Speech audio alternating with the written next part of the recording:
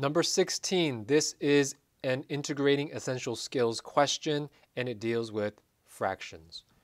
For the next school year, a college will use 1/9 of the money in its operating budget for library books and 1/6 of the money in its operating budget for scholarships. What fraction of the operating budget remains for other uses? Okay, so whatever we get, once we add 1/9 and 1/6, we have to subtract that from the total, which at this point is just going to be 1, because 1 is 100%.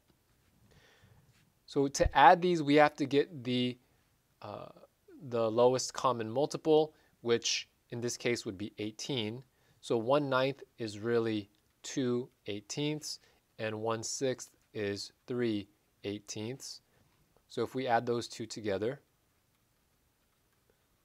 we get 5/18. Notice this is not our answer. We still have to subtract it from 1. And 1 is 18 over 18. Minus 5/18 is 13/18. This is our answer, H. Number 17 is an algebra question. This is about proportions. What value of x makes the proportion below true? We have this proportion here. We have an x in the denominator on the left-hand side. And what I would do is back solve. So I would choose C, and I'd plug that in. 10 plus 12 equals 35 over 42. Now, the thing is, does this equal 35 over 42? 10 over 22 is less than 1/2. 35 over 42, on the other hand, is greater than 1/2. It's closer to 1. So this would not be your answer. These numbers, this number in the denominator is way too big for the 10 in the numerator.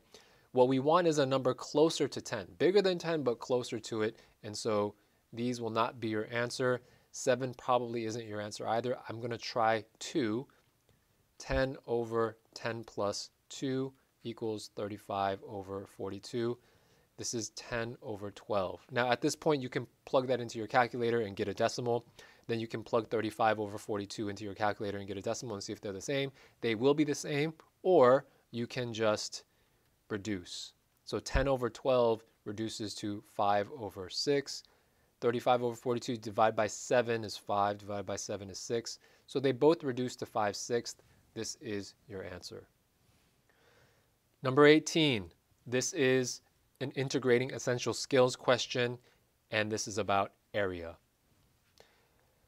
The rectangle shown in the figure below is partitioned into 3 triangles, 2 of which are shaded. What is the total area of the 2 shaded regions? So this is a very common question, and they give you a shaded region, and they want you to figure out the area of that shaded region. What I like to do is get the area of the entire thing, which is 10 times 8. So area of the rectangle is 10 times 8, which is 80. Then I'm going to get the area of the unshaded portion, which is just one triangle, and the area of that triangle is 1/2 base, which is 10, times height, which is 8. So 10 times 8, 80, times 1/2 is 40. And I'm going to subtract. So I'll subtract 80 minus 40, and that will be my answer. Another way to do this is to actually find the area of each of these shaded regions. So the first one would be 1/2 base, and I'll use this as my base. And that will be 6, because 6 plus 4 equals 10, times height, which is 8. 6 times 8, 48, divided by 2 is 24. And then the area of this one would be 1/2 base, which would be 4, times height, which is 8, which is 32, divided by 2 is 16. So 24 plus 16 is also 40. Number 19 is an algebra question, and this deals with inequalities. Which of the following ordered pairs, in the standard XY coordinate plane satisfies the system of inequalities below? What I'm going to do is process of elimination. So let's start with the first inequality. X is greater than 2. It's not greater than 2 here. And it's not greater than 2 here. It has to be greater than 2, not greater than or equal to 2. And then let's look at the second inequality. Y has to be greater than 0. Y is not greater than 0 here. So just by looking at those two, we've narrowed it down to C and D. Now, x plus y has to be less than 5. Here it's 4, here it's 5, so the answer is C. We get this simply by doing process of elimination.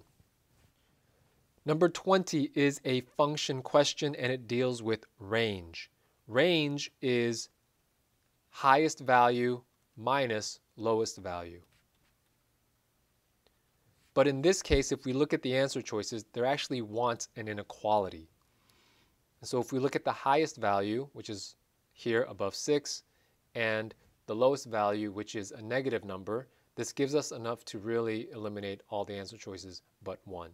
So if we look at the lower end, it has to be something in between -3 and 0. So it's not that, and it's not those two. So it's between G and H. And if we look at the high end value, either it's 2 or 8, it's 8, and so the answer is H.